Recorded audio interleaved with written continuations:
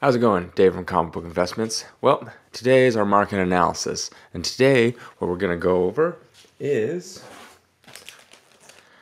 the 30-cent variant. Now, if you can tell, I'll just grab one of these.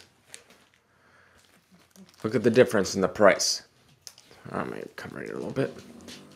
As you can see, one says 25 cent and one says 30 cent. And the reason for this was Marvel wanted to raise their prices, but they weren't sure, because normally they're 25 cents, they weren't sure how the public would respond to the price hike. Now, if you think about it, it's like, oh, it's 5 cents. But going from a 25 cent to an additional 5 cents to 30 cents, that, that's a big deal. That's like a 20% increase from where you were before.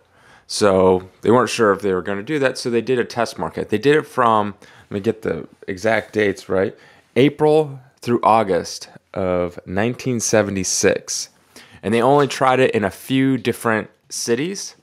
I'll get the exact cities they tried it in.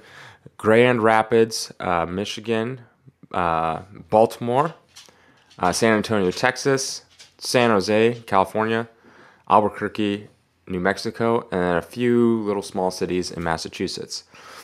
Now, there was 186 total 30-cent variants. They span through all their titles, so everything that Marvel's producing except Kazar 16 and Inhumans number 5, I believe. And they were more prevalent in the superhero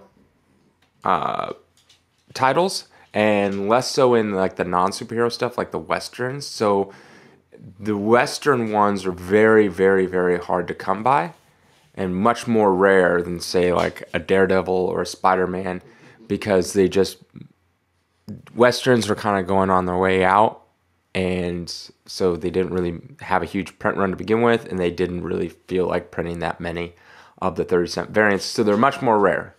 So I've had most of the 30-cent variants, because they're not like, there's the two variants during this time. There's the 30-cent and the 35-cent variant. The 35-cent variant is much more rare. The 30-cent variant is much easier to come by. They spanned much more of the titles, and they're just,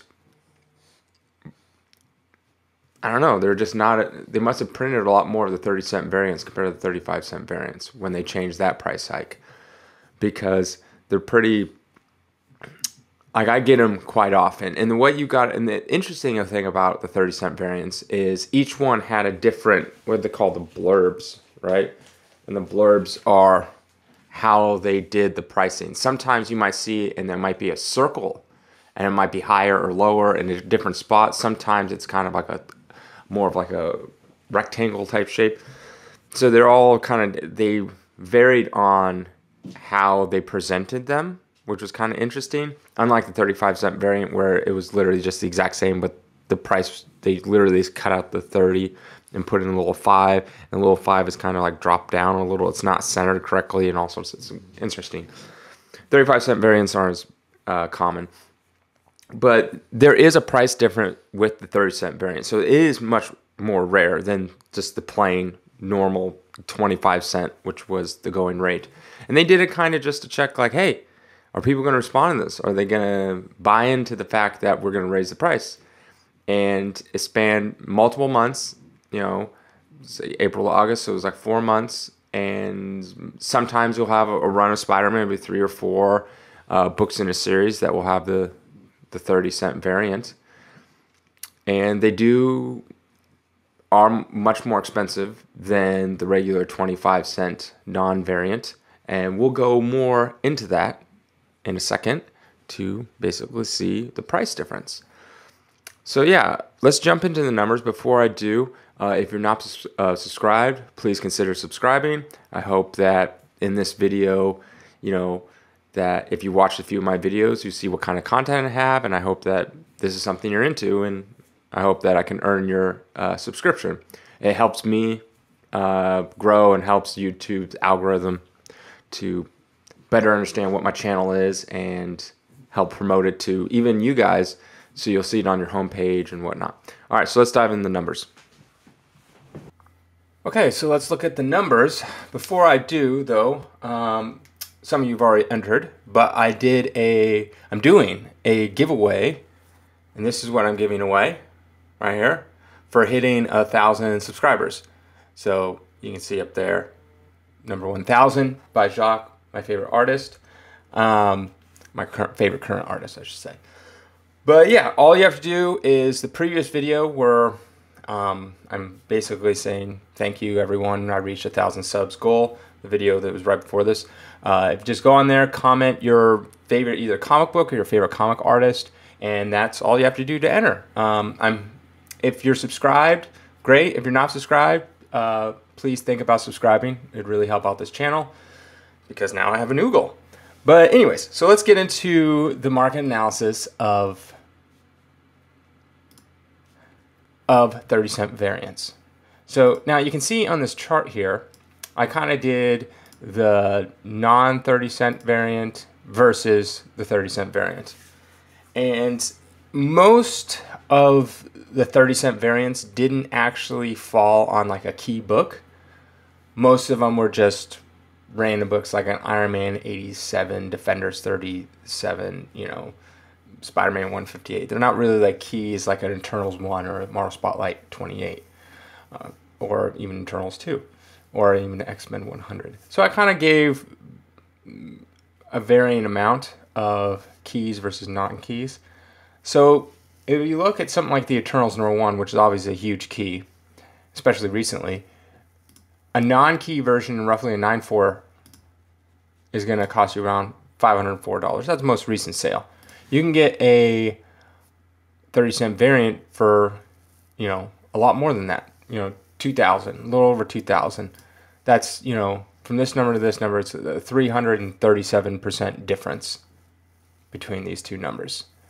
So yeah, if you look at, say, the Spotlight, Marvel Spotlight 28, looking at $479 can get you a non-variant.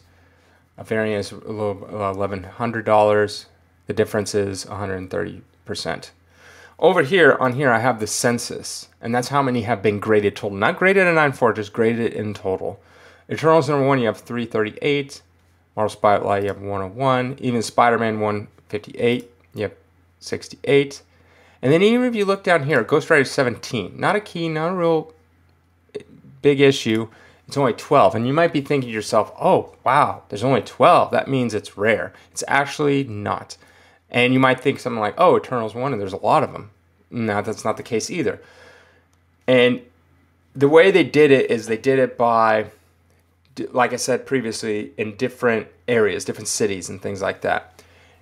So Spider-Man back then is going to have a way higher print run than a Defenders, an Eternals, or even a Ghost Rider.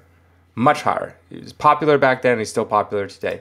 But you're thinking, okay, well, there's 68, but there's actually way more Eternals #1.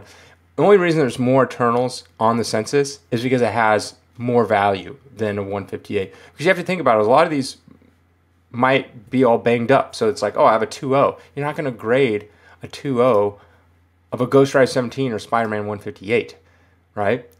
So you just don't grade them. They're not going to show up on the census, even though they exist. Now, if you have Eternals #1 30-cent variant and a 2.0 or 3.0 or 4.0 or whatever, you'll probably grade it. So more are going to pop up on there. So like the Ghost Rider, it's like, oh, there's only 12. Well, there's a lot more than that, because if you have like an 8.0, you're not getting it really graded at a 30-cent variant, because it's not going to be worth really the cost of the case. So a lot of these other ones won't get graded simply because it's not worth it. It's worth it to grade a 4.0 of Eternals #1. And X-Men, even 100, is probably worth it. It's not worth it to grade a 4.0 149. Because even in a 9.4, it gets you $190. It's a 4.0 going to get you. Not even, like, barely the case cost. And also another issue is these 30-cent variants are actually pretty hard to move. Like, most of these are buy it now. So someone going out and this is why I want this book. I'm willing to pay this price. So like in my experience, I sit on them much longer. Now, obviously, if it's Eternals #1, different story. It's a key. But if I have like an Iron Man 87 or a Ghost Rider 17, I'm sitting on that book for years until someone comes along and gets it. So yeah, it definitely is a bump. And if you average out all these, you're looking at roughly 342% is what you're looking. And that seems about right, the difference between these two. So yeah, that's you can definitely see a bigger jump if you have the 30-cent variant. You're going to sit on it longer, of course.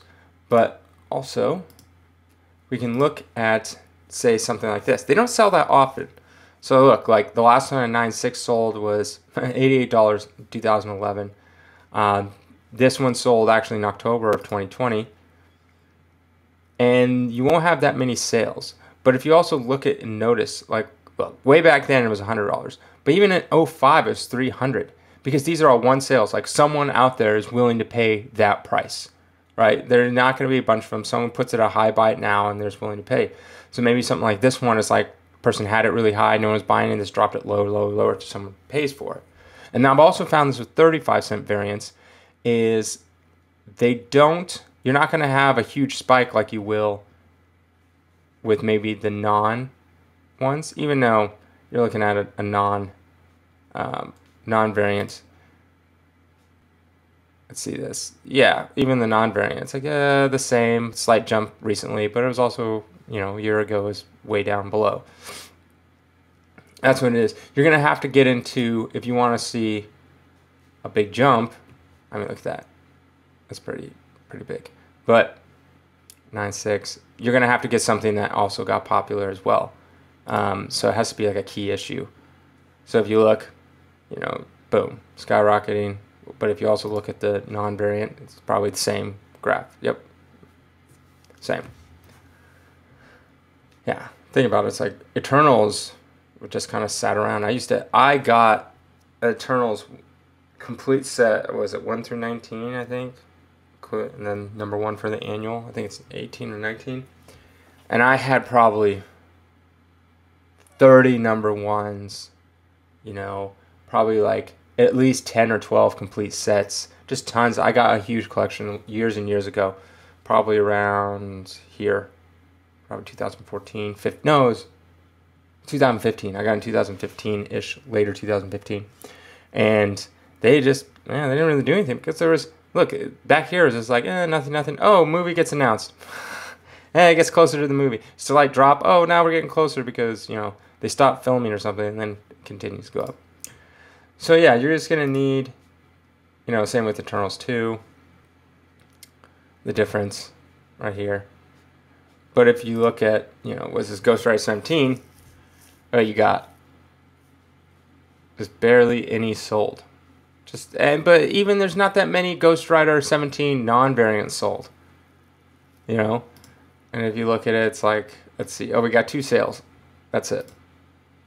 2 sales. How many sales do we have of 9.2?